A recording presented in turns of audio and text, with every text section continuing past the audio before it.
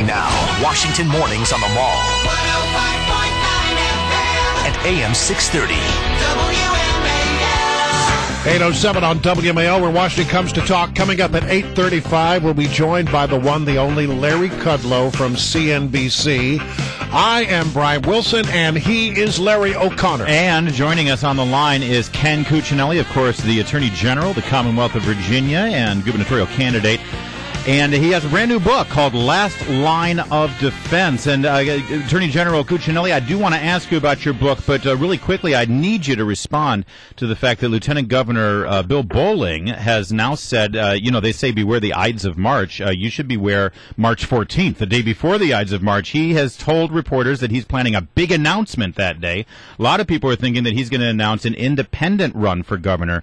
First of all, I want your impression on that. And also, if he does do this, do you think that he should step down as lieutenant governor because he ran and won as a Republican? And if he runs as an independent, clearly he's relinquishing the party. I think that he's just scheduled that for his decision date. He had no surprise there. He's got to wait till after the session to address that. And I don't think he should do what he's going to do. Lieutenant governor's main duties are during the session. He does some other things with the governor and economic development, but that's all a month in the future, and I think he's still thinking about all that. Today, we're launching Last Line of Defense. I've never had a book before, and this is the first one I've ever done, and it's out today, available all over the place, Amazon.com, all those kinds of places. All right. And we talk about something I've talked to you guys about before, and that is these fights with the federal government that we've been waging from the states, and it isn't just Virginia, of course. Lots of states have been in on this, and we walk through and talk about example after example of how this government's getting bigger and is becoming a serious threat to the liberty it was established to protect. I don't think that's terribly political. I think every American, whether they're conservative, liberal, vegetarian, libertarian, ought to be concerned about that. What is the front line of that battle right now? Well, it's these administrative agencies, and when we're looking at a president who's heading into his second term, this is traditionally when they feel most unrestrained. They don't have to worry in their minds about re-election. And as hard as this president and his administration has pushed over the line repeatedly, I mean, just in the last month, we beat them in the EPA case, a water case, where Fairfax County Board of Supervisors was our co-plaintiff. Also last month, they lost the National Labor Relations Board ruling where the president had brazenly decided that the Senate wasn't in session, and so he could appoint 3 people to the National Labor Relations Board, and the court said, no, the president doesn't get to decide when they're in session. It's one thing after another where they're stepping over the line, and we're pushing them back. And the Founding Fathers intended for states to be pushing them back when they overstep these boundaries, and this book catalogs us doing that time and time again from the states. Ken Cuccinelli's book is called Last Line of Defense. It launches today, and you can grab it, as he said, at bookstores as well as Amazon.com. And Ken Cuccinelli, when you start speaking in these terms of the states being the last line of defense against the federal government, you talk about the 10th Amendment, you talk about states' rights, you know what people on the left are going to do. They're going to start painting you. They're going to say you're just like Bull Connor, that you're on the side of the people who are resisting civil rights and using states' rights as a reason for, or an excuse for promoting racial laws. Are you ready for that onslaught? They're going to start calling you a racist.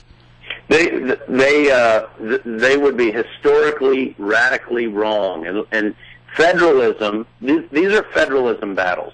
Most people set federalism aside when they left their civics class in 10th grade. The era you're talking about, and it's particularly important in Virginia because Virginia's state government was oppressive to using the law to its black citizens. And so what happened? Well, the federal government pushed back on the states to protect the U.S. Constitution. That was a very different time and a very different battle, but the two levels of government pushed on one another to protect the Constitution in the case of the federal government, and they overcame the states' resistance to the abuses they were conducting on their own citizens. And now what we have is an administration on a very different set of issues that is overstepping the boundaries of the law. And this is a two-way street. The states are there to push back when the federal government oversteps its boundaries. James Madison wrote about this in the Federalist Papers. I mean, this was part of what the founders expected states to do. This was part of the role of states, is to protect liberty this way. And you know what? This is mainstream. The Pew Research folks just came out with a survey the end of last month that for the first time ever showed that a majority of Americans believe the federal government is a threat to their personal rights and freedoms, their liberty. That is the only time in history that's registered as a majority. This theme that we're writing about in this book is the majority view now. And I think our leadership has helped make it the majority view, and it is correct. It is accurate. It's worth being concerned about how far our federal government is going, breaking the law and trampling our liberty. You talk about overstepping bounds, and some people would suggest that perhaps you have overstepped your bounds when it came to offering or endorsing a transportation plan that was in variance with the plan offered by the governor. And then I understand it's sort of hung up right now because Senate Democrats are opposed to the plan. So what is going to emerge in all of this? Well, in Virginia, we've got 11 days left in the General Assembly session. The next 2 days, today and tomorrow, are going to be very, very important on the Senate side to see what survives on the transportation front. I have continued to encourage my friends and colleagues there in the Capitol to keep pushing for something constructive that is, that is not wild-eyed and does more harm than good. Is that what you think of the governor's plan? Hold it. Are you suggesting... Well, regardless of what comes out, there's going to be more to do. Are you suggesting the governor's plan is wild-eyed? Oh, come on, Brian. I don't know what you're saying. Quit smoking that stuff. It's not legal yet. We immediately were supportive of the governor's effort. This is a long process. I was in the General Assembly for 8 years before I was Attorney General, and I know it's got a lot of iterations to go through, but it's crunch time now. And I think it's going to be very important in the next 2 days what the Senate has to do, and then people's perspective of what comes out of any conference committee, assuming that a bill survives the Senate.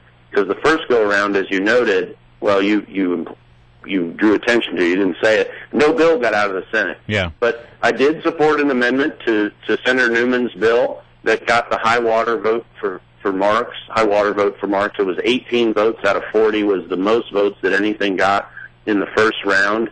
And, hopefully we do better the next time and we get to 21. You need 21 votes in the Senate to pass something. And obviously I hope it's a good, constructive bill that will start to move Virginia forward. I would say that in 26 years, we've only had one compromise get through, and that was in 2007.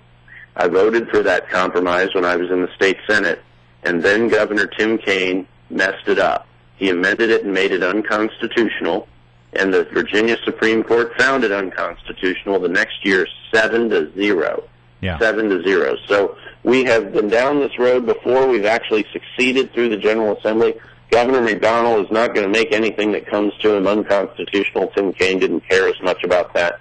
So we'll see, particularly in the next 2 days, what happens in the Virginia Senate. And then I think it's probably going to run to the end of next week with the conference committees, the middle to the end of next week in the conference committees, to really see if anything constructive can come out of the session. But either way, I'm telling you, in this governor's race, either way, we have more behind this that we're going to campaign on specifically to advance transportation. So this discussion will not be done in February of 2013. Well, and we'll look forward to hearing from you as the campaign continues. Ken Cuccinelli, Attorney General of Virginia, thank you for joining us today. And your book, Last Line of Defense, is available for everyone at Amazon.com. Attorney General called you out, Brian Wilson, for smoking the funny stuff. Listen, that may be the problem, is that I never have. Well, it's a good thing you're a Maryland resident, or you'd have a knock on the door from the Attorney General. That's right. Thanks for